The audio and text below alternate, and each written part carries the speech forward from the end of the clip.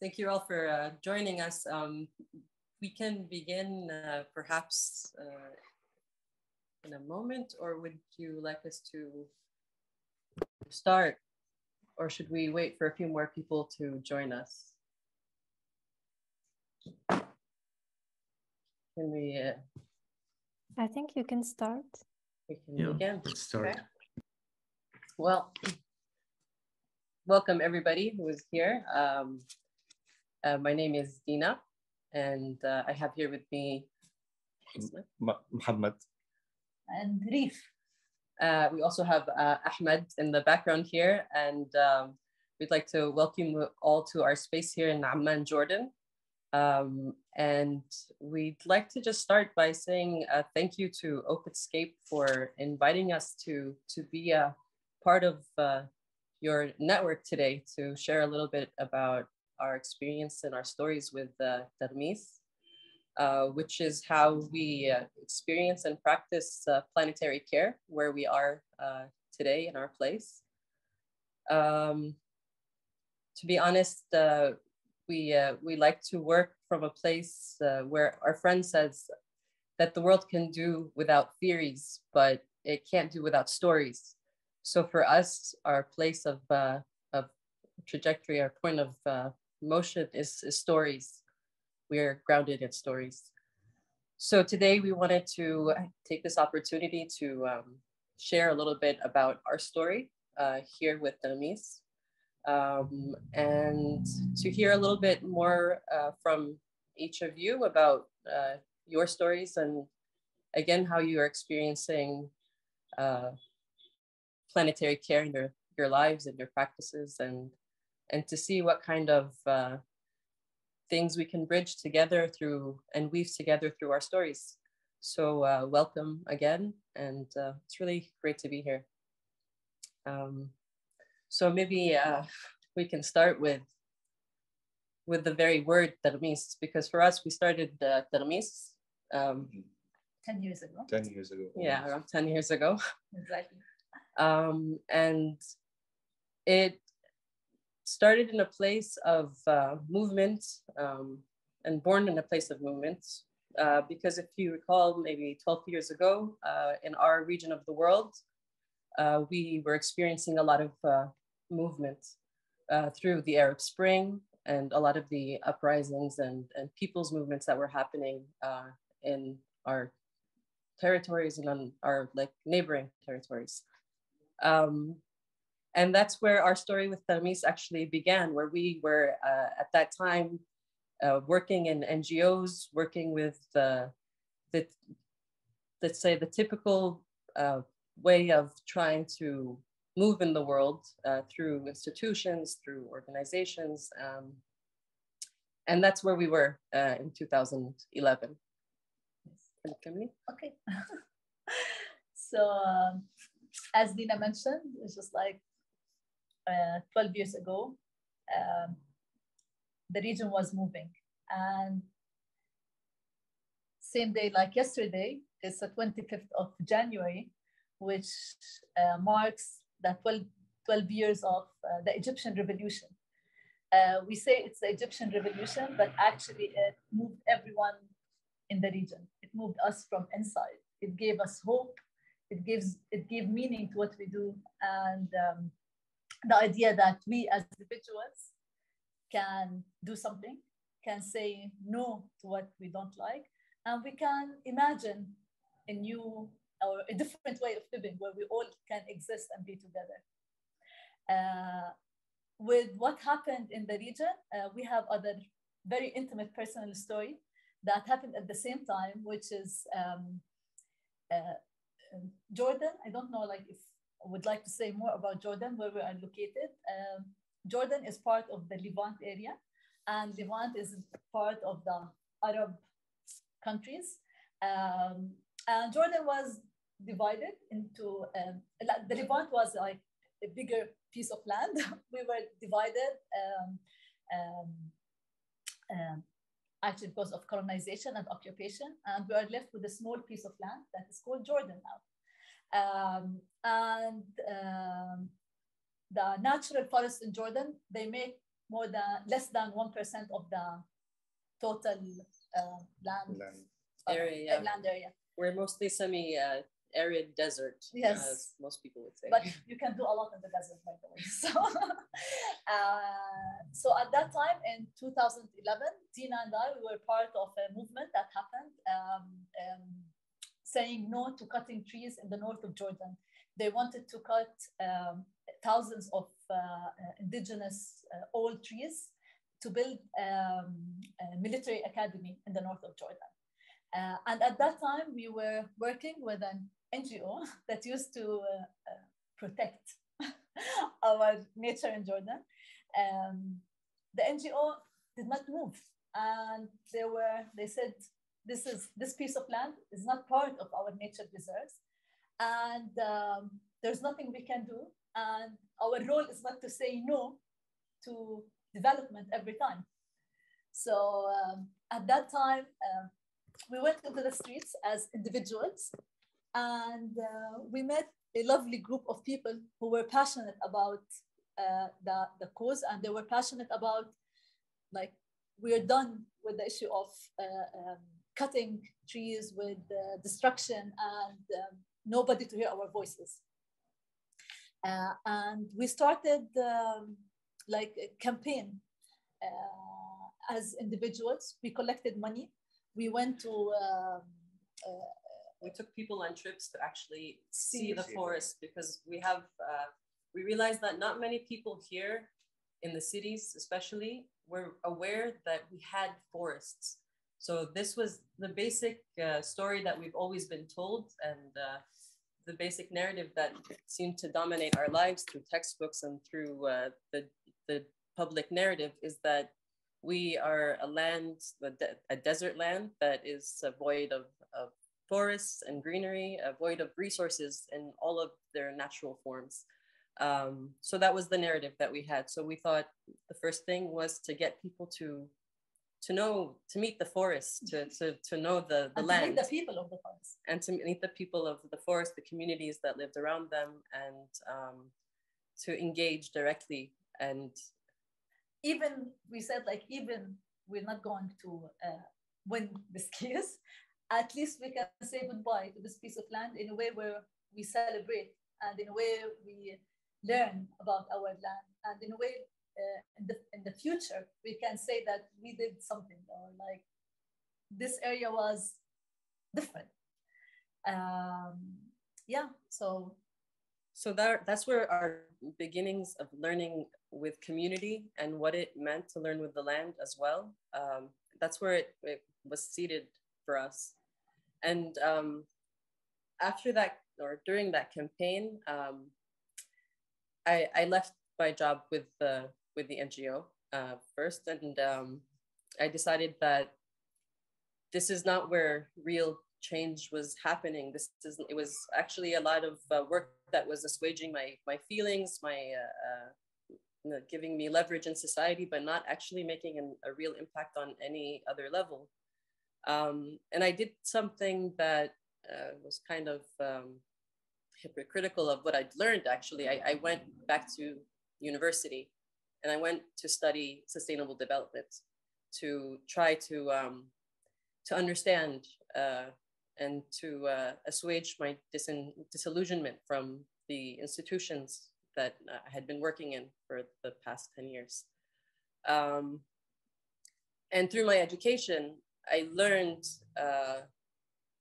a lot more tools and skills to benefit from how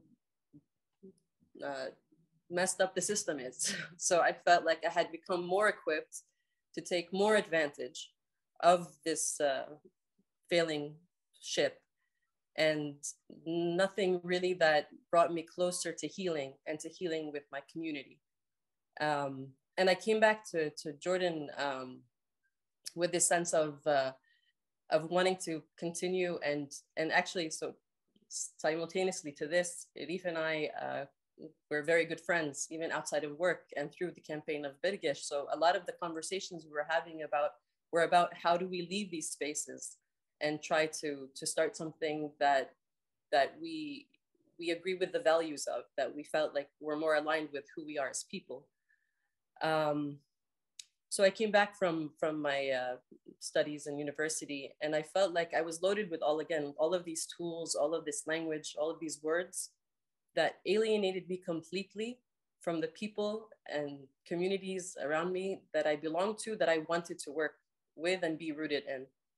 And from there, we began this long journey with words, with this trying to rediscover words and what they mean in our lives, and how we're experiencing them firsthand, and not just through textbooks, and not just through catchphrases, and not just through these kind of band-aid soothing words. So in a way, what we think about as care today is completely different than what I learned as care when I was studying sustainable development. I felt like it was a softer, kinder kind of capitalism, a softer, kinder way of doing things that are not wise and not for the well-being of myself or my community. And that's been our journey. That's been our path. And basically, when we started to question our lives and to question how can we go about learning. And again, a lot of people talk about unlearning, but here we kind of have this this kind of discussion that I don't know if we can ever like unlearn anything. Like it's like when you delete something, you always have this kind of memory in your trash, right? So it doesn't ever get unlearned completely. But like, how can we learn beyond our conditioning? How can we learn beyond this just this reflexive way that we are through modernity, through capitalism that makes us these unconscious and sometimes very conscious consumers, that's constantly moving us away from our connection to each other, to the earth, to everything that is where even our consumption through food, like where is it coming from, who's making it, like how do we trace these things? And through these questions, we began to discover Taghmees as we walked. So that's a little bit of our story around Taghmees. Yeah. Maybe we can give you a hint of what Taghmees actually means. Taghmees is an Arabic word And most of the Arabic words, if you go back, they come from a verb. And Taghmees is a verb in Arabic, and it's in the present tense, which means like we're always moving. It's not in the past or in the future, we're in the moment. And Taghmees, it carries more than one meaning, and this is the beauty of Arabic language. Like the same word can give you more than one meaning. The first meaning, it's related to food. It's just like when I dip a piece of bread in a plate of hummus or other different food that we're going to share and eat together later on. This action is called in Arabic Taghmees, and usually we do it with group, and we share the same plate or the same dish. Another meaning for Taghmees is just like when you immerse deeply in something to understand it. You completely connect with something on different levels, and you go deep, I mean deep into the roots of the thing in order to fully understand what's happening. So Taghmees basically, it combines both the food aspect and the thinking and the learning aspect that is ongoing and never stops. What we learned also that we're far from our sources of knowledge. And when we talk about sources of knowledge, we see that we're just consuming the same as we are consuming food right now. We just buy our food from the supermarket. The same thing with knowledge. We consume knowledge because most of our knowledge comes from textbooks, and that we learn that which we get through schools and like institutional academic institutions. So basically we said, okay, we went through different experiences, and the knowledge we learned, it did not exist in books. And as Dina shared her personal experience and our journey with like defending, maybe it's a big word, but just like speaking up for various. Exactly. We learned that we don't know about our land. Everything that we learn is just to give us this perception that where we live is a poor country. We lack resources. We lack water. We lack the land. Basically, we should be dependent on other people to feed us or even to give us the knowledge, because what we learn through textbooks is far away from our environment. So in Taghmees, we questioned and we said, okay, where does our food come from? And where does our knowledge come from? And we said, like, we want to question what enters our bodies in terms of food and in terms of knowledge. It's all connected. We can't separate them from each other. We can't separate what we eat from how we think. And if we're talking about our well-being, this is like an important thing of our well-being. Starting from there, maybe we started to see like maybe use our hands in a way to learn. And through Taghmees, we went back to the land.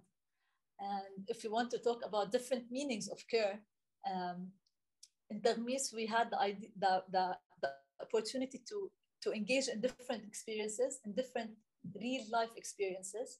And one of them was going back to the land, and we started to farm. And we're talking about small pieces of land where we can practice our maybe natural ways of farming, and how our ancestors used to farm, not through modern ways of farming. And the plants taught us a lot, and the soil taught us a lot, and the insects taught us a lot. That basically we need everything in order to come up with a healthy or how we say it? Balanced, harmonious exactly. Ecology. Ecology, if we want to say that. We were taught like with that all the land we should plant it with the idea of monocrops. But when we learned about the land, it's just like, no, it needs diversity. I need, for example, to plant a sunflower to protect other short plants, to protect it from direct sun exposure. I need plants that grow horizontally to keep the soil humid and to protect the insects. So isn't this care in its simplest ways that nature can take care of it without us being really involved in reshaping how can nature evolve and grow? So yeah. So we wanted to open a little bit of the space to see and hear from other voices, and for all of you to hear each other as well, and to share some of your stories around planetary care and what that looks like in your context, in your own language, in your own experience. Because we found, like, for example, when we were thinking about planetary care, we couldn't find the equivalent in words in Arabic, for example, but we could find it in spirit from what we understood when speaking to the rest of the OpenScape team and hearing their stories about it. And as we understood that this is a theme that's been running, that you've been walking with and contemplating and reflecting on and working with, we wanted to hear some of those stories as well. And we also wanted to give this space for each to say their name or to put where they're from, even if we don't get to speak them out loud, but like in your name boxes, maybe like where you are, what piece of land has significance to you, or where you feel connected, what body of water, what mountain, what desert, whatever it is that you feel that you resonate with, and maybe from there start to weave together some of our stories. And as we hear each other's stories, we'll start to remember and move different things. So we would like to open the space for anybody who would like to share something, and take it from there.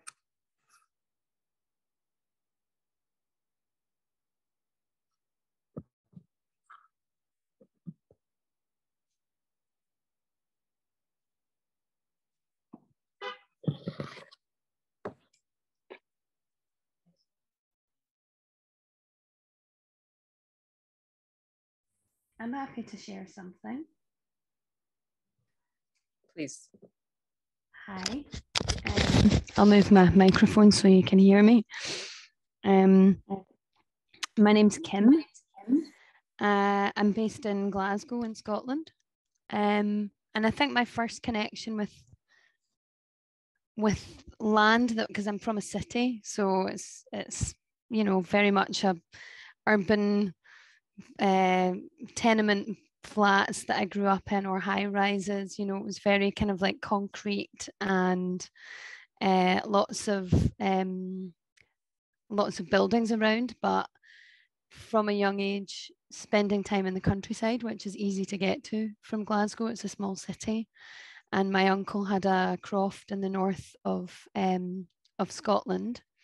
And I remember that being the first time I'd encountered a really very remote place where he worked for the Forestry Commission. So it was all sort of managed forest.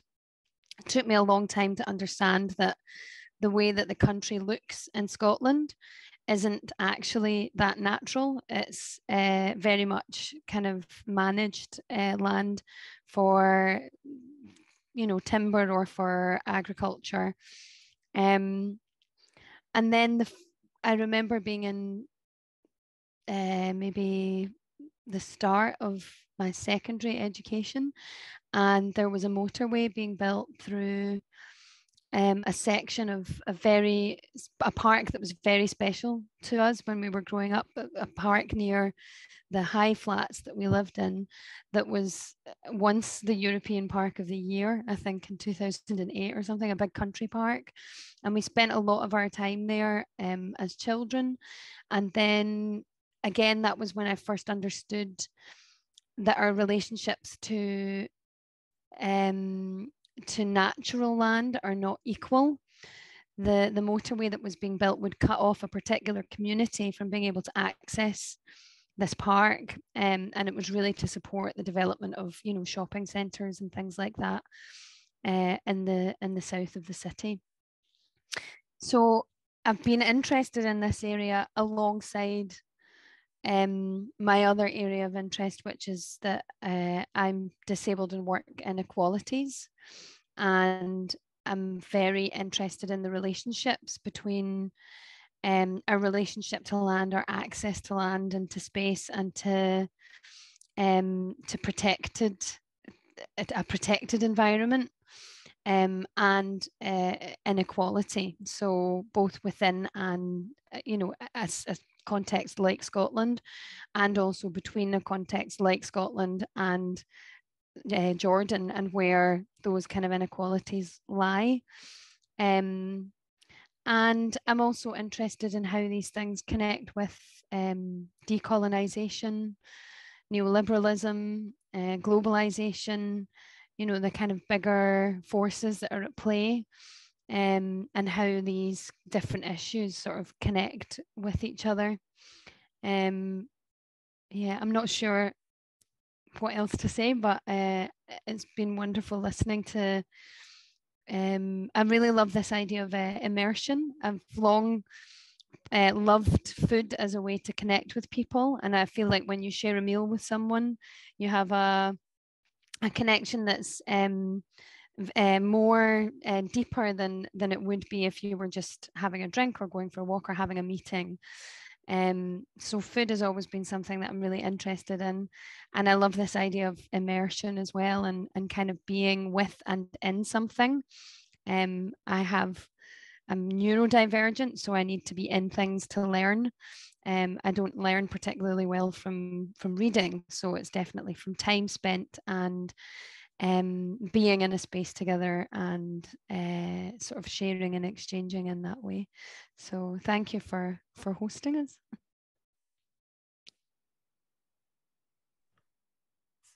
Thank you very much for sharing, Kim.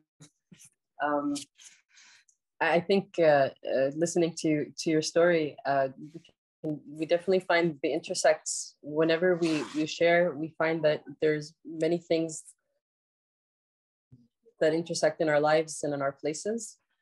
For us here, when we thought Taghmees and how we design our learning space and why we use food is exactly for the reason that you just mentioned, is that we found that one of the things that, again, that our narratives here is that, so we come up from a region that's full of a lot of conflict, again, through colonization and occupation. And one of the narratives that we've been fed is that we come from شتى المنابت والأصول, they say it, which is that we come from different roots and different origins, so that we're all different and we have reasons. So it's like divide and conquer in the basic form. So always focusing on the differences. And one of the main concerns that we had when we were first sharing with our families and our friends what it is we intended to do, because what we intended to do was to go out into streets, into the public, and invite perfect strangers to come together and to share their stories around food, and to see how these stories would help us create shared meaning. And one of the main concerns and the main questions were always like, how are you going to avoid the fighting and the conflict? And we pretty much pictured it like our basic Friday morning breakfast, where we're all together sitting around a big table. And yes, we disagree. And yes, we have these different kinds of like vying for space to be present fully, to share of ourselves, and to receive the others that were with us. And in that space is a space of learning. It's where we learned the family, and what that the relationships that fed us, that were love, compassion, generosity of spirit, and humor, and hospitality. And in these spaces, if we could find a way to make it so that we all could speak. I don't know about the rest of you, but I have a very loud spoken family, especially my elders. So it was always like a struggle to find a space to share my truth, my world, my experience. So Taghmees was a way to provide that for each of us, to have a space, to be present, to be, let's say, the experts of knowledge of our own lives, the experts of our own world and our own truth, so that we would be able to share that and have it be received with hospitality as any other world that is shared by every other person in the space. And through that, the idea of difference has become something that we celebrate, not something that we fear. Becomes something that, like Reef said, like what we learned from the land is that diversity is necessary. It's actually like without diversity, we're slowly becoming extinct. And that's something that we want to revive. It's part of what we want to celebrate, and to again learn with joy, to again, like, because learning, and anybody who is in this field of learning and knows that learning is it's not always an easy thing. It's actually one of the hardest things that we learn, is that learning is hard, especially when we're trying to learn something different or unlearn or learn beyond. So yes, we found that these were mediums that really helped us. And again, going back to our roots. So thank you very much for that story. And again, I'd like to open the space for anybody who would like to share. Please.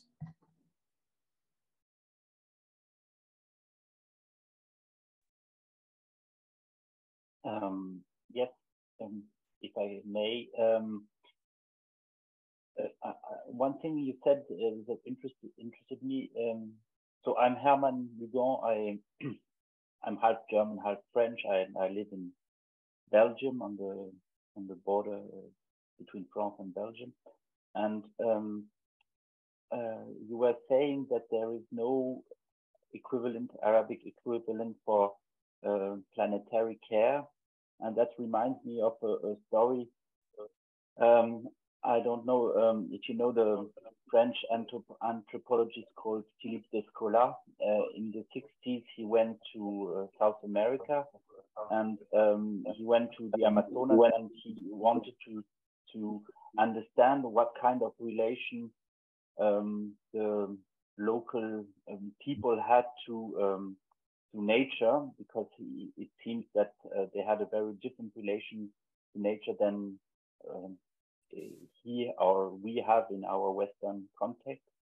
And in fact, the first disturbing thing he discovered is that there is no equivalent for the word nature in among these people he met in the Amazonas. And in fact, he had to face the fact that there were other words that define the kind of relation to the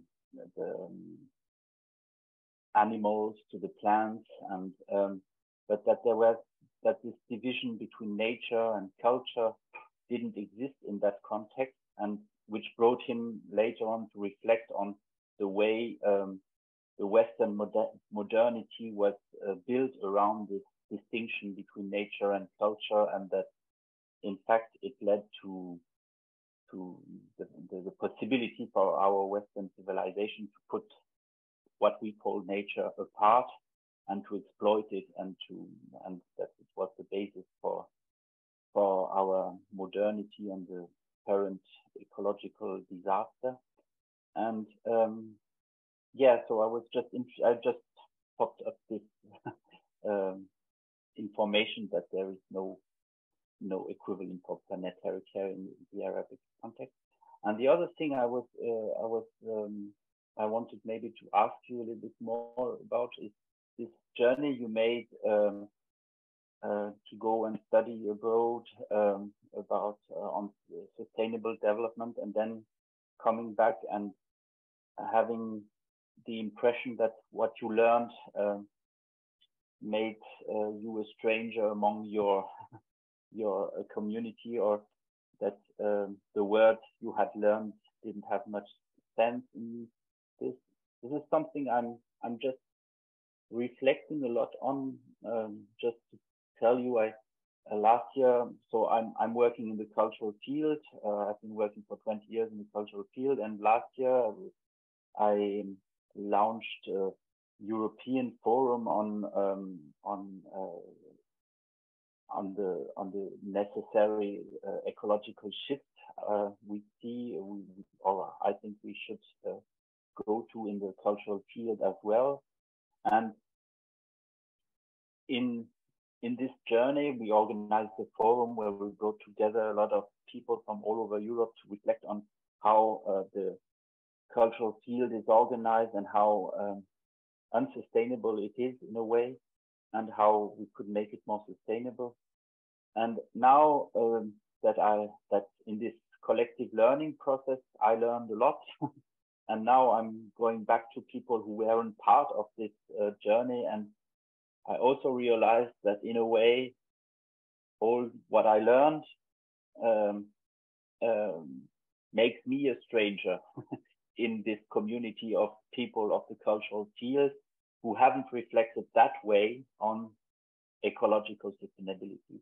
So I would just, because you said you went through this journey through words, and so just to understand also how, I suppose in a way you also kept in mind some things you learned from the study, and maybe you want to make the world more sustainable from an ecological or from a social, or all these point of views that are in the idea of sustainability.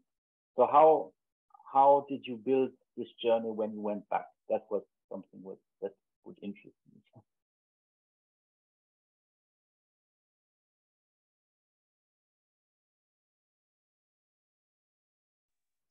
Thank you. Thank you for the question and for the story as well. The thing is that I studied sustainable development, yeah. So when I think about sustainability and sustainable development, I have a lot of the textbook theory things that I can say, but then I think about it simply. I think about a Bedouin and Bedouin life. And I don't know if you know about Bedouin life, but Bedouins live mostly, they're nomads. They live, they cross deserts so that with their sheep mostly, and they find different seasons where they graze their stock, and then they move on and they sleep in tents that they make from the wool of the sheep that they herd, and they follow the seasons, and they find, they use the land until it's basically their presence is no longer friendly towards the land, and then they move on. And for me, when I think about this lifestyle, which many would call backwards and barbaric, especially in the modern sense, what I learned from modernity, this is where I say sustainability. This is true sustainable like living. And that's where we're moving away from and not towards. So these are the contradictions that I encountered through my education, that I found that in my lived experience was completely different. There was a completely different when put in context. So it made me question many other things. It made me question, again, if you think about how indigenous people live, who still live with this sense of connection with the land and their place, and a connection to their history and who they are really from where we are. There's a lot more wisdom in the way that we live, but a lot of bad publicity, let's put it that way, or a lot of the narrative, again, that exists within the modern world and through education and through these different institutions that uphold this this modernity and this modern narrative. These paths are these are the paths of wisdom, and these are the paths of again, what I would understand is the conversation around planetary care. I think these are ways of living planetary care embodied in action, in the way that that has been handed through, like, over through generations. So it's still like this generational memory that exists. And I fear that this is a part of the knowledge that we're losing, that we're trying to, in a way, reroute again, and to find what that looks like in our lives. Because again, we're not, I've never lived a Bedouin life. And I don't know if I could do that, if I'm fit for it, really. But that's not the point. Going back is not the point. But the idea of how do we learn from the wisdom that still exists, that has existed, and what does that look like for us in our lives as we're facing so many challenges as a being within, because in the end, yes, species are going extinct, forests are becoming through like all of the changes that are happening. We're at the heart of it, and how we live and how we are today matters. And this is what Taghmees is teaching us. It's teaching us hope when we face a lot of hopelessness, because I don't know about what you see around you, but we see things deteriorating, and not just in nature, but also in the relationships within our communities and our societies that make us stewards of the land and allow us to live in this kind of sense of planetary care, this sense of that we are one being and one body, that we need to take action to actually to be well for each other. So yeah, the education and this experience of studying sustainable development, like I said, I felt like I was just being taught a softer, kinder way to go about the same old dirty business. And that's why I went back to trying to teach myself and to learn with my community a different path. And I'm still learning. And I think that's one of my greatest learnings, is that I always want to continue learning, because things will always be changing. And yeah, I think you can stop there.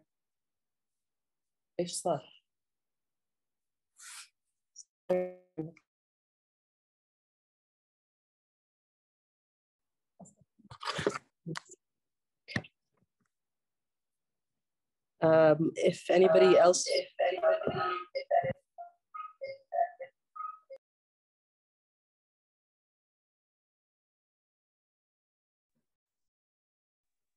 sorry about that. So if anybody else would like to share a story as well. Might not be a story, but back you up. Okay. Reef would like to share something. When Dina talked about Bedouins and the Bedouin lifestyle, I was lucky to work closely with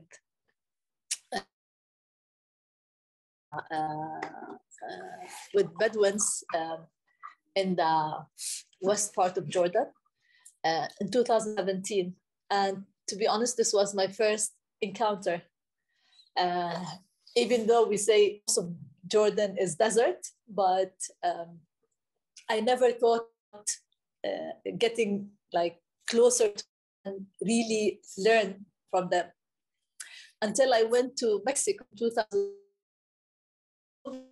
from Jordan to Mexico, to learn about the indigenous people there and what's happening in terms of the struggles with the indigenous people and the Zapatistas. And then after spending 2 months there, I said, okay, I went all the way to Mexico. but I never saw what is there around me. And when I came back, I said, okay, what I want to do is to push myself to learn and to know more about Bedouins here in Jordan. And then in 2017, as I said, I worked closely with them.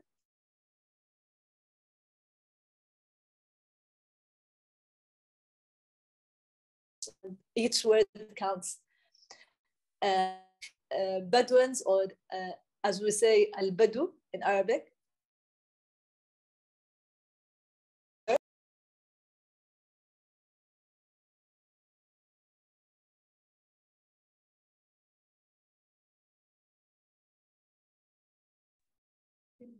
Okay, sorry. Can you hear me now? Hello, it's frozen. Yes. We can hear you. We can hear you better now. Yes? Yeah. Okay, cool. So as I said in Arabic, Bedouin, it's called, in Arabic, it's al-Badu, and the Arabic word for it is al-Bidaya, which means it's the beginning of things. So even from scarcity, it's a beginning, how we live there, how we survive, how we manage. And actually, when I first thought about the word and the meaning of the word in Arabic, I was, wow, I never thought about it in such a way. Because we always see the forest as a source of living. We see the river, we see the ocean, we see the sea, but we never thought of the desert as a different way. And it's the beginning of things. Things start from there. And this is the actual meaning of the word in Arabic. And as Dina said, like Bedouins, they keep on moving from one place to another. It's basically, they leave the land now for it and allowing the land to nourish again and for the plants to grow. And they move to another area. And then in the next season, they come back to the same area, which basically giving the space and the time for the area to allow it to grow again. So basically, this is a different way of living that when I lived it firsthand, I was like, wow, it's like basically, I don't consume the resources. I don't consume what is there. I use what I'm allowed to use, and then I leave, and they move to another place. And there's a saying in Arabic, it's called al-Badawi Qattaf az-Zuhur, which is like the Bedouin is... he plucks the flowers. Basically. And this is this is my mission. It's just like I go from one area to another to pluck the flowers, and then I leave it, and then I go to the other area. So basically, yeah, it's there around us. But as I said, and as Dina mentioned, with modernity and the modern way of living right now, we're not seeing this as a way of living or learning from. And as we said, like with each engagement, we make a different meaning of care that we do not see. It's more of an action rather than a word that we keep on saying. And but I think we need the eyes to see and the heart to open heart to receive and the mind to reflect.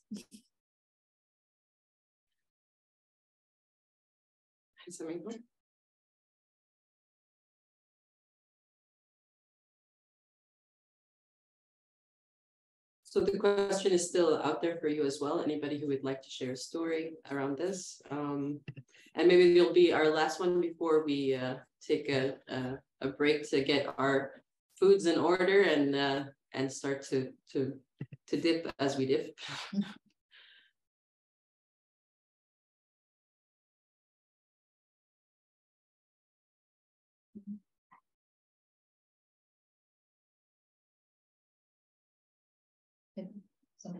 I would love to share a story.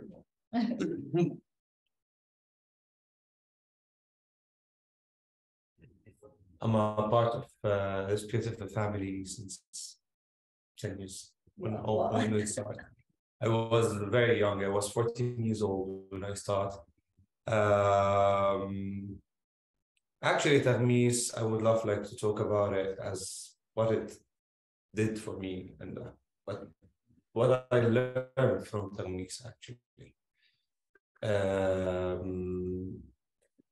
I learned like more about how to be connected to the land, how to be acceptance, how to accept yourself, how to accept people, how to accept difference around us.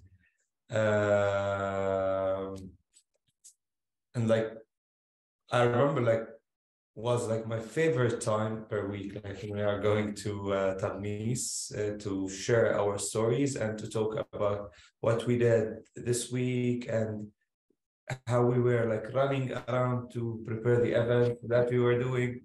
Like it was a super a very, very beautiful part of my childhood when I was young. And one of my favorite Taghmees, let's say, when we talk about memories, if you remember it, it was like one of the most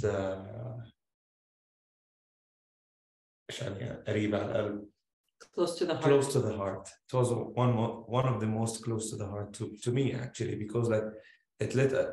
I'm still have friends from this session till now, after 10 years, because like it let us open to each other to talk more about our memories, about something that affect us in the past and how we passed through it. And it helps me actually to pass through a lot of things when I was young. So that's it. And like one more thing, how I started playing music actually was like I was always passionate to music, but like really what's the place that was supporting me somehow about music and like, yeah, try this, listen to this, let's sing together, let's play something together. It's Taghmees. It was like a place I could share a lot of things. So it's really a family, and like it's a very, very important concept. It should to share and all over the world. Because like, let's say food and good people always be nice and like amazing. So that's it. Combination. A very amazing combo, let's say. Good. Have fun. Okay. So perhaps let's take this 10 minutes to stretch our legs, move around. Maybe you can ask the question again. And yeah, we can pose again a question for you to think about a story while you prepare your food. Anything you want to bring back to the table, but around how you see and experience planetary care in your lives, and what does that look like? It would be really great to hear your stories. So let's come back together at 6:10. We're here preparing our table, so we'll hope you'll be preparing your table as well. And let's try to ghammis. We'll see you in 10 minutes.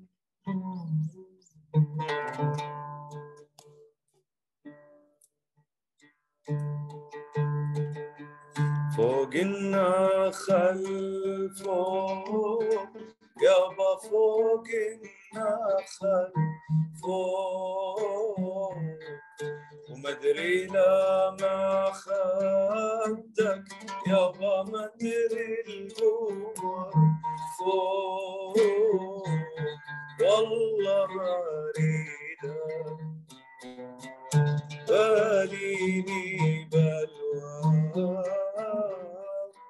وبالله يا مجرى المية سلم عليهم عليهم صعبان الفرقة علي مشتاقنا لهم إليهم والله مريدة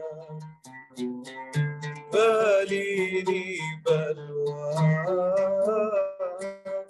والبلبل ناقع غصن الفل يا شقيق النعمان قصدي ألاقي محبوبي قصدي ألاقي محبوبي بين الياسمين والريحاني يا عيني الياسمين والريحان حالي حالي حال مالي مالي مال حالي حالي حال مالي مالي مال حالي حالي حال مالي مالي مال حالي حالي حال مالي مالي مال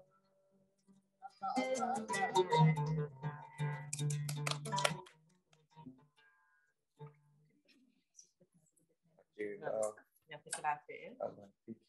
أرجي السفرة. Welcome back, everybody. I hope that, like ourselves, you've set yourself up with a nice light meal just to share. Awesome. So we've got our hummus here, our falafel, yes, our olives, and of course, our bread. And we have the magdous, the stuffed eggplant.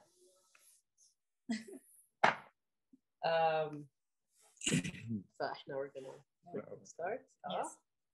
And while we dip, we can still continue with our stories and share again if whoever would like to share what they have going on as a meal today, that would be lovely. But also maybe before we get started, it's worth noting that today, actually in India right now, there is a call for a climate fast. And we realized the irony that we invited you all to come and share a meal together on this day, and we weren't aware of it until last minute, unfortunately. But it's really worth noting that Sunam Weinchuk, I don't know if anybody has heard of them, but a person who has been working a lot in the Ladakh community and to raise awareness around global warming and what's happening in the mountains and the forests and the rivers in the Himalayan mountains, especially now that they're going to start allowing for mining and resource exploitation in these still natural areas that are untouched. He will be doing a 5-day fast at 18,000 feet. And he has invited people all over India to do one fast today, so that there would be more pressure on the government to be more aware of what's happening to the mountains and these natural areas in the Himalayas. So perhaps since we are not fasting today, we can eat with the intention to nourish all of these people who are fasting for our natural places, with the hope that they'll feel this energy and feel the sustenance that comes through us as a collective body. So thank you for your support.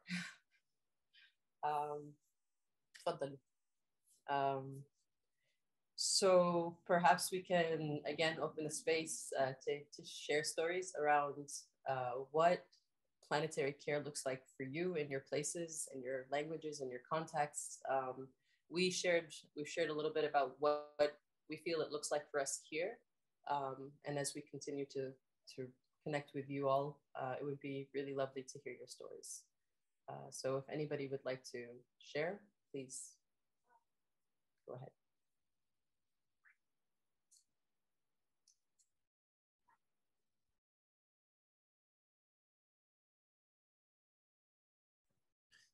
I would just start with a small connection also to something that Herman was mentioning. But yesterday I went to the cinema and I saw a film called The 8 Mountains, and it's basically the story of somebody who comes as a child from Turin, from a city, as an 11-year-old child to a small village in the Italian mountains, and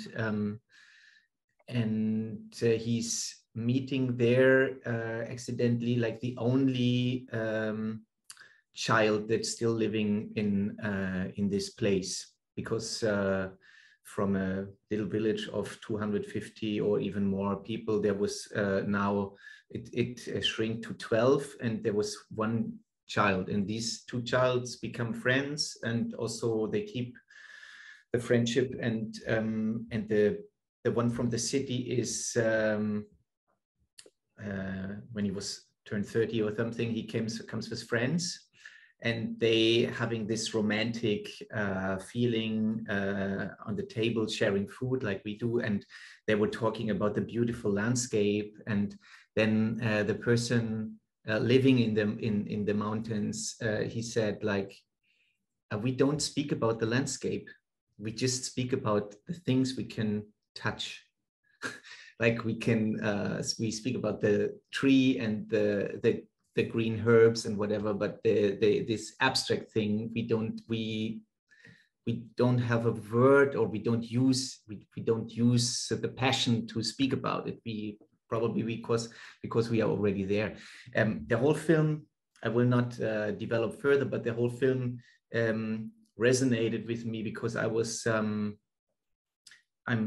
coming from a small city in Germany, and now I'm based in Berlin. But when I was 18, 19 after school, I was living, no, I was working for 3 summers on a Swiss farm in the mountains, because I like to work with my body and outside, and there were haymakers. And so I enjoyed cutting the grass. And for me, this was really something, also I was romanticizing deeply probably, but that was like, they were living in a house that was built by the trees cut from the region, like not like here, like we buy materials and they come from whatever, and then we build a house, but it's really built with the people from there, with the material from there, but now with this, so I enjoyed it 3 summers. They stopped having this hay and cows, but at that time I was not thinking about what precisely we were doing, because of course the Swiss little farms, they get a lot of subvention money to take care of the mountain landscape. So to cut the grass, if it's very remote, then you just cut it once in a year, and if it's and you can cut it up to 3 times per year, and you cut it and you keep it in your Heuschober, whatever, in your place, and because this is a nurture for the cows, and they had 3 cows, and it was such an amount of work that was actually just for feeding the cows for at least, let's say, like 6 or 7 months. And I was now, like, when we were talking about what we eat and what is is it sustainable to eat meat or to feed cows and whatever? It's something that just reoccurs now. I mean, 20 years or 25 years later, that this is kind of also, I mean, it's very, for me, it is very down to earth. It's very like small circles, regional. It makes completely sense. But on the other hand, it's a lot of work for to produce the cheese and the milk and the butter and maybe some meat out of 3 cows that also die from time to time, and then you have to buy new cows and whatever. It's just it's more connected to the also the change of perception and the development of like what used to be a practice maybe, or might have been a practice of planetary care, is now, yeah, maybe there's a different perspective on that, and we, yeah, we need to, just wanted to share this, yeah.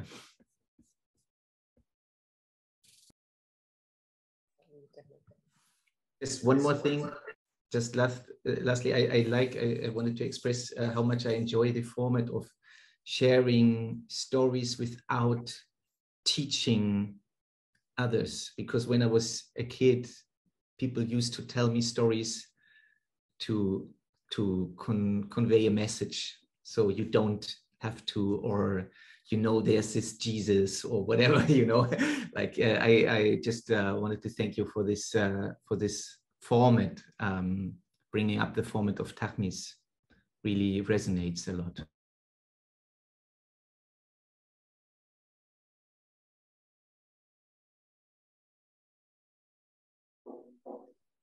Thank you for that, Wolfram. Actually, I think the idea of stories has been something that we're starting to find a lot more appreciation with. The more that we sink into them, that the more appreciation we have, is because a lot of our learning has become about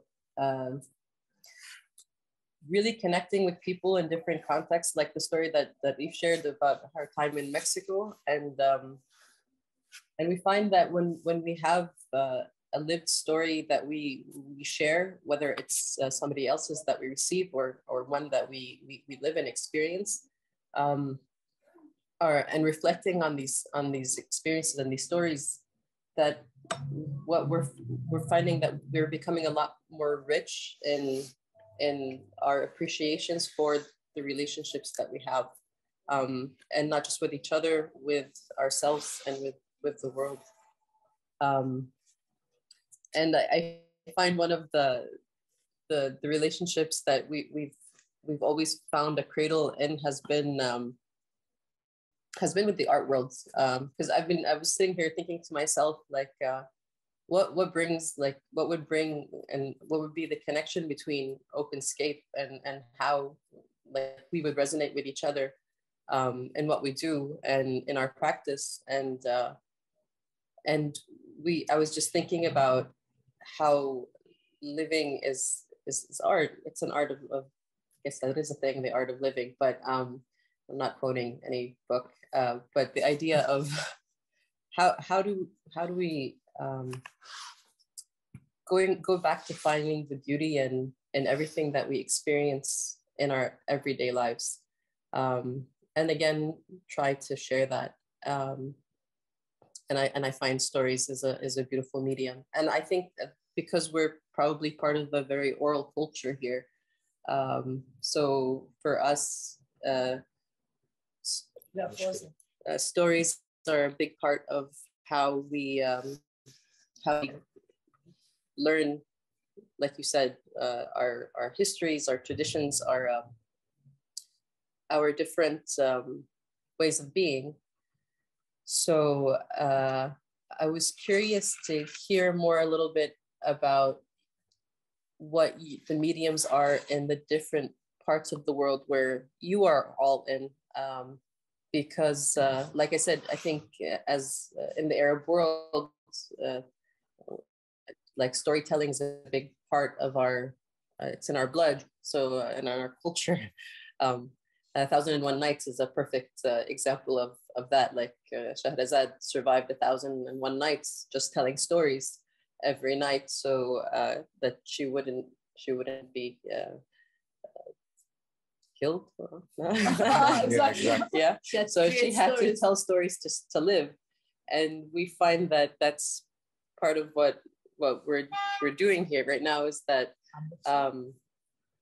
we tell stories to live. So as this our medium, I don't know if you share the same medium, or if perhaps there's other mediums that you have in your context that you would be able to share with us. That would be really lovely to hear. I'm going to speak really quickly because I'll need to go in a second. I'm so sorry. A meeting came in after Kim, we don't hear you very well. I'm sorry. Because I still don't have this microphone thing going on. Glasgow has a really uniquely strong history of collectivism and community networks. So much so that other cities in the UK that have a similar socioeconomic background, or post-industrial or post-industrial cities with the similar types of community, they don't have the same resilient community networks. So when you were talking about practices of planetary care, the things that immediately come to mind are, we have this Facebook group called Brilliant Bartering, where people exchange, someone came to pick up 2 benches that we don't need anymore and took them and brought us some plants in exchange for it. So it's about, keeping these social connections, but also trying to reduce the amount of things that we buy. Since moving into the building that I live in, I've set up a WhatsApp group, and we're putting together a directory of the kinds of tools and skills that we have in the building, so that not everyone needs to buy a tall ladder because we have one, not everyone needs to buy a hedge trimmer because we know the woman downstairs has one, that sort of thing. So, and this is actually something that it's not my idea. I came across it when I was doing some research in Australia some years ago, and a woman who does a sustainability festival in a small part of Perth and Fremantle has been doing this sustainability festival for years, and it's because she has her street have all signed up to this way of living and way of being in community with one another. So I think the strength in Glasgow is that sense of community, that really long-standing reliance that we have on each other. We go to each other for support. We have huge mutual aid networks. There's a real spirit of that kind of collaboration and activism. But I wanted to also mention one thing which was related to what I was talking about earlier around the relationship between sustainability, planetary care, and care when we're dealing with our personal challenges. So for me, it's disability. And one of the things that I've had to really connect with much more than some of my peers from a younger age is mindfulness, embodied practices, really connecting with myself. And what's happened is it's given me a stronger sense of empathy. I can name and understand the physical experiences that I have and that people describe to me. I can put myself physically into how someone else might be feeling about something because I've cultivated this. And it's also about cultivating your sensitivity, your awareness. Doing a sound bath once a week cultivates my attention. It helps me become more aware of my environment. So I think there's something about those kind of personal embodied practices, as well as how we're in relationship with each other, that feels very strong in Glasgow. These are both things that seem very alive here. I will leave it there.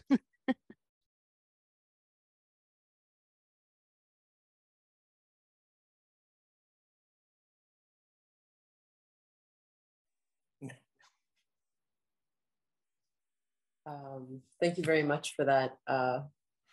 And we're still leaving this space open for anybody who would like to tell us about what what practices, what mediums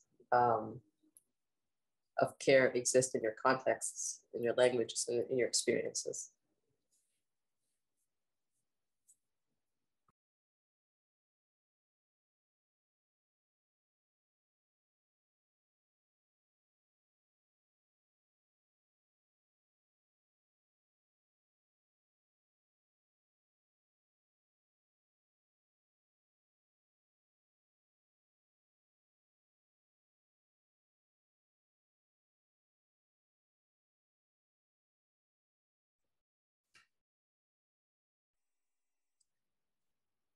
We're okay with silence.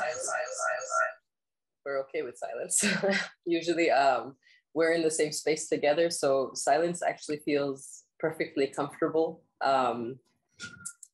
Again, usually we don't do Taghmees on a virtual medium, so we're not really sure how silence works virtually. So we're trying to feel our way into it. But if you feel like there are no stories that come to mind or that anything you'd like to share or you have questions or anything, also please feel free to take us where you are so that we can connect, because that's how we learn.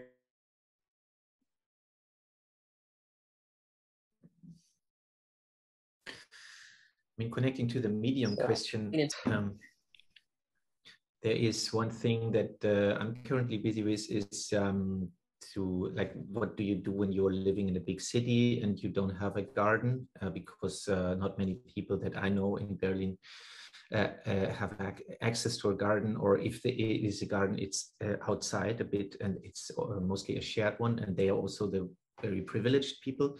So, but we have a court, a very shadowy court where I work, and what we are trying to do now is to transform the court, the backyard actually, to kind of a garden. It starts pretty much now, like in February we are beginning to plant, and in March we are continuing to plant, and then hopefully in June we will already see some of the of the green and the herbs and the flowers.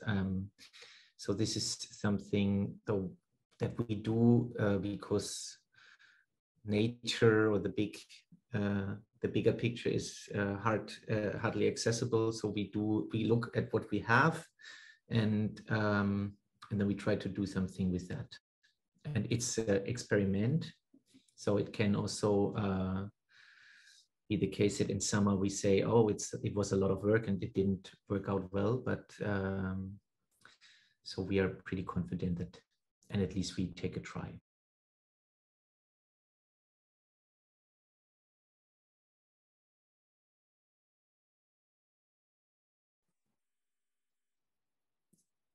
That's amazing for you to share with us. Thank you. Yeah, I think we can actually speak to similar experiences here in terms of how we're trying to seed hope. And we find, like Reef was saying, a lot of hope in growing and seeding and cultivating the earth.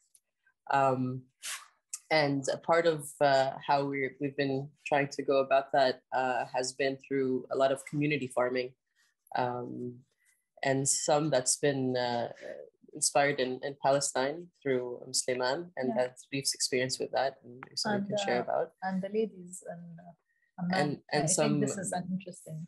Another one of the experiences that we've tried to share in community happened to be when a friend of mine was coming to visit from Argentina, and actually she does some pretty interesting work in learning, and she created her own journey for learning through different experiences, and more of a journey from going from place to place, like through South America.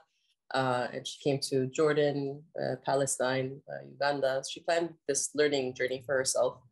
And she started to learn about like different farming, mud building, different dance, movement therapy, different things that she found interesting and that she wanted to come together and put her own school when she went back to Argentina.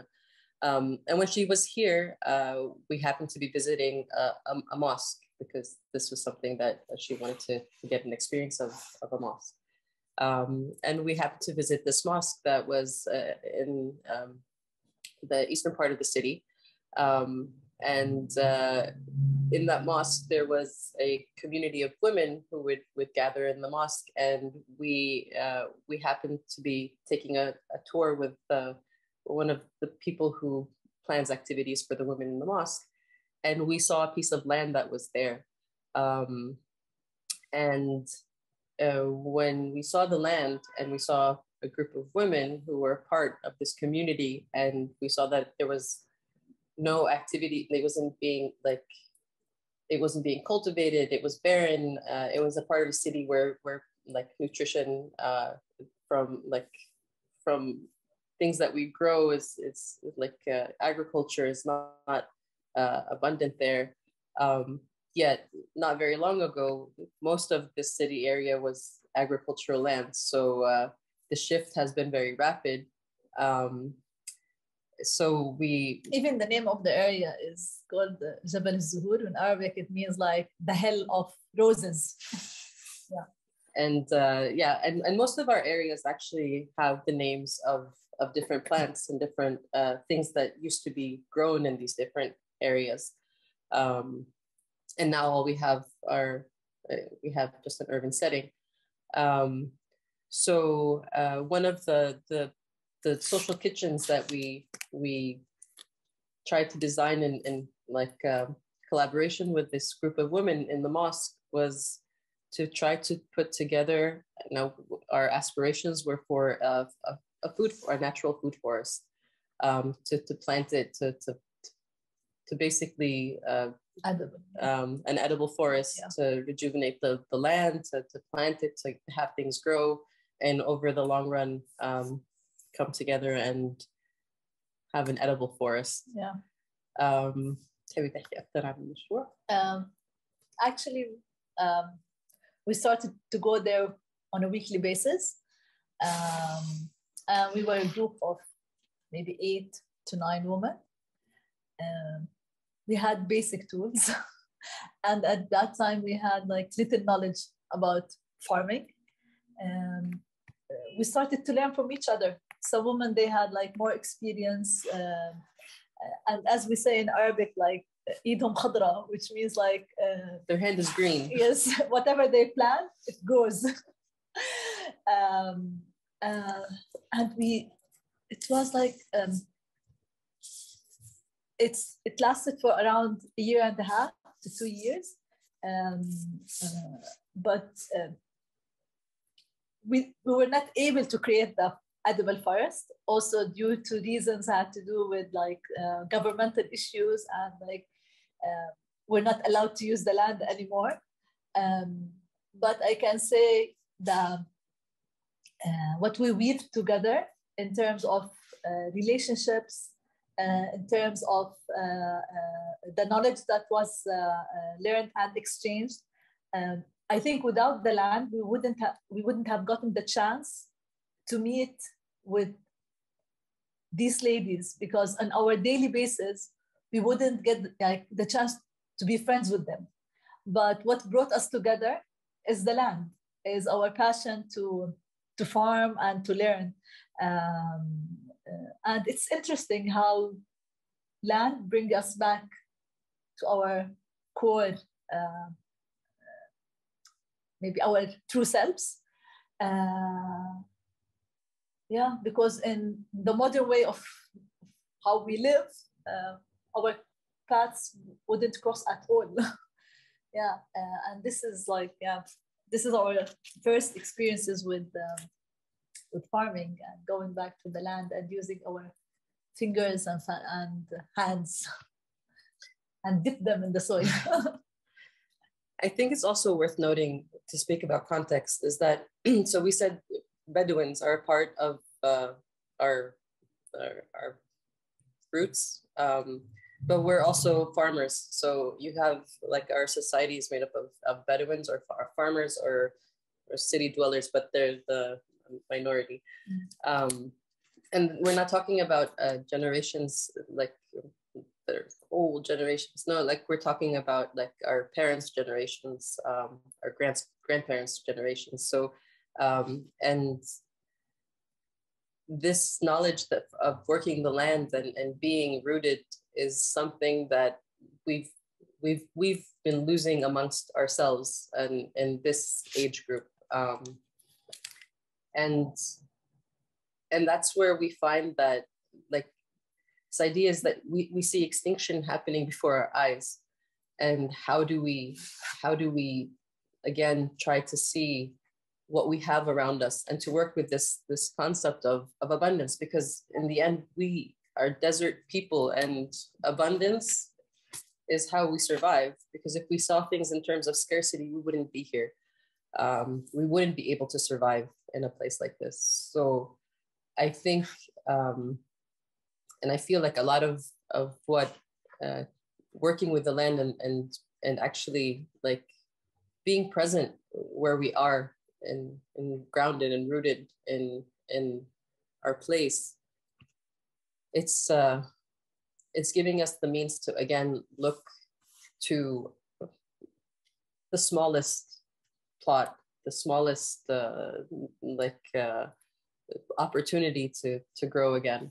So I feel like the story that you shared, Wolfram, is very important in the sense of this concept of how do we look at abundance and see things in sense of what is available. So yeah, thank you for bringing that into the space.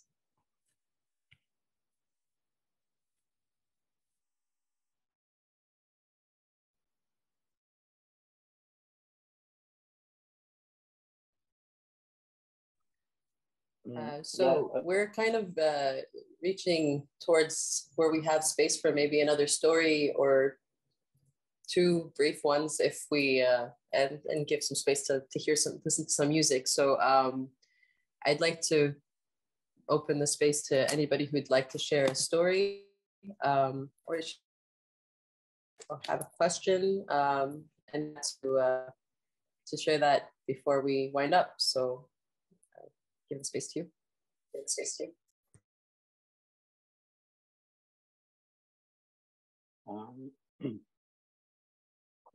Yeah, maybe it's not a story. It's more again a question. Thank you very much for all this for this setting. For it it gives the opportunity to think a lot, I think. The question I have, or maybe I'll start with a small story. I now live in the countryside. I have a small garden, so I'm going to grow my own vegetables, and I installed a dry toilet to save water and so on, and to use it as in the compost for the vegetables, so on. But the thing is, when we think about the ecological redirection we should go to, what we will do as individuals will not be enough if we just think it on an individual basis. And I've been working for 1.5 years on questions on how we could rethink the economical model of the artistic field in Europe. And it quickly comes to the question of competition versus coordination versus cooperation. And so I was just wondering how you articulate this very individual, I mean, I understand that you're in a way building a community through this story, but also how you told at the very beginning that also your practice was rooted in the Arab Spring and so on. So how do you link this what you do on a small scale with the bigger picture of maybe systemic change, if this makes sense. Yeah.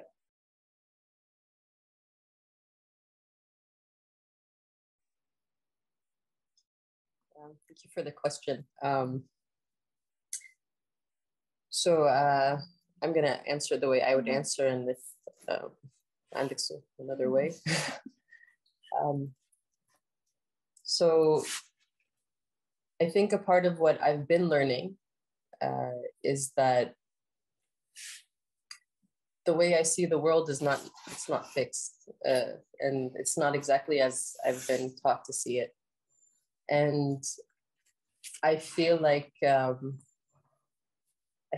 what I've learned is not even something I have words to share, words to express. Like I don't know how to express this aspect of my learning. So I'm going to call it more of a belief or a faith that I've developed through this practice. And that is this kind of faith in contagion. So my learning is happening on a, let's say, the inner scale learning. Something inside of me is moving, and when I'm sitting in a group with other people, there are things inside of them moving, and in a way, we're infecting each other with whatever that motion is, or whatever that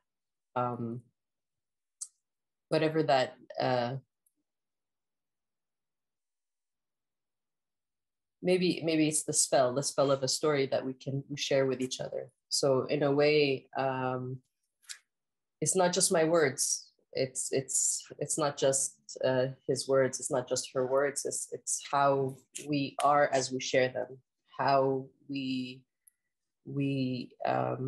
act in the sharing, and in the spaces in between, because it's not about anything that's prescribed. Like it's not about here's the design and you just take it and you replicate it and you do it. There's something about genuinely wanting to learn to be better, and being in a space with other people who genuinely want to learn to be better. And when I say that, it's in a sense that when you recognize how much of what you really truly believe and how you are programmed and automatically acting in the world are in contradiction, this kind of sense of unease, of anxiety, of depression, of worry, which is part of and parcel of modernity and how we live in this uber fast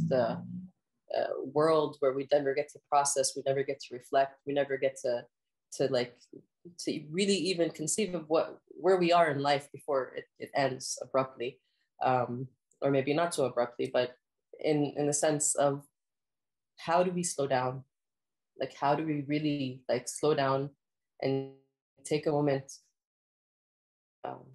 to re-engage with where we are, who we're with, how we're being, what that looks like, what is it going to look like for future generations, for our children, for their children.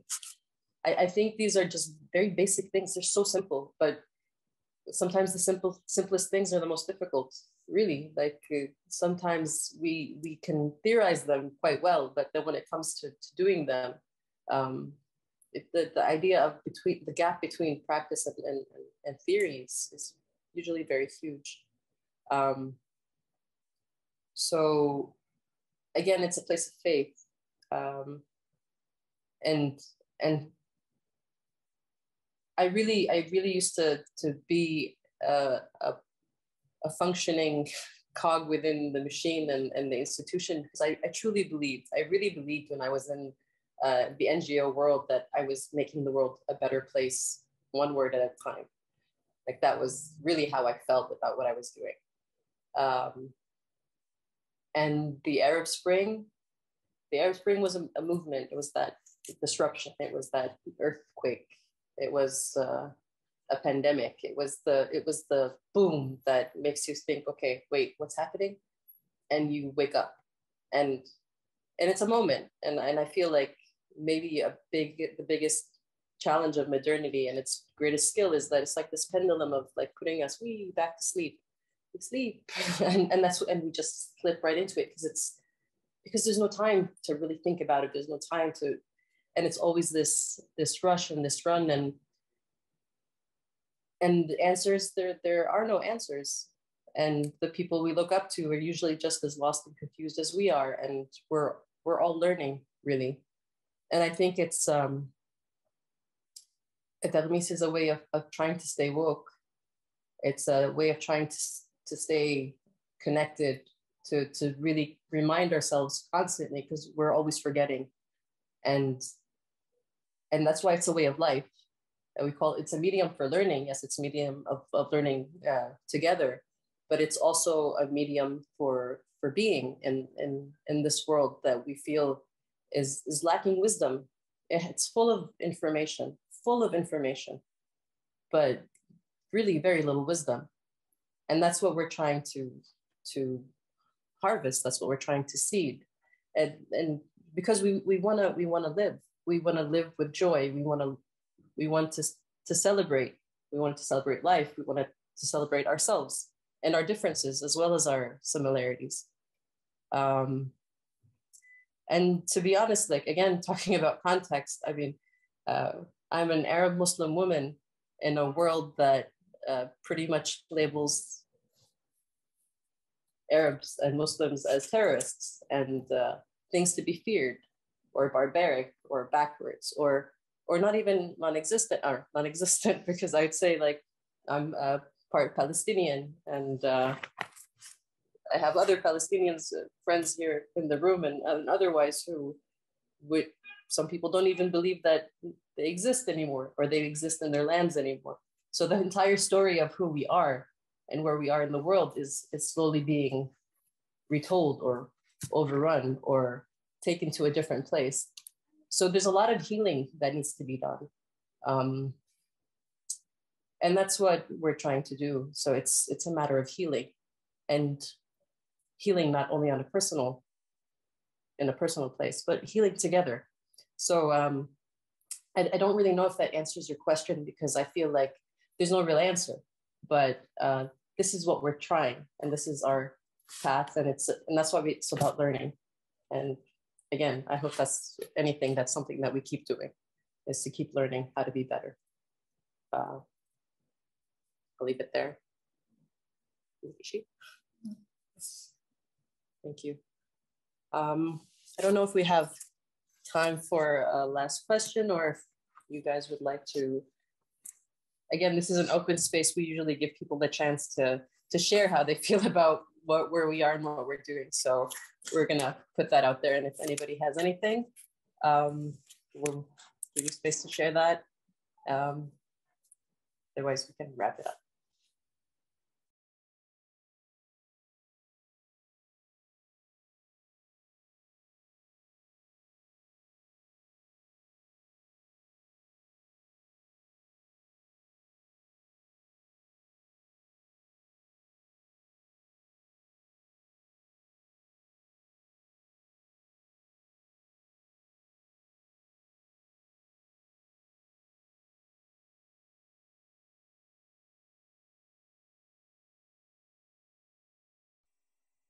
Okay, so I guess we can go into the music, and we just want to say thank you very much for your time, for your stories, for listening, for being, and for this wonderful opportunity to share with you all. We hope you enjoyed your experience, and if you ever find yourselves in Jordan or anywhere where we happen to be, it would be lovely to share Taghmees with you firsthand and live, and to actually be able to have that connection. And maybe also this is an invitation for everyone, like, that we start creating our own meanings of things. Now in this session, we talked about care and planetary care and how to make meaning out of our personal stories. But also maybe it's interesting to think about other words that shape the way we live. And because we do have the right to make meaning. And this is, I think, the link between things of the movements that happened around us. Like, we have the right, and we can. And we have the responsibility, maybe yes. even more.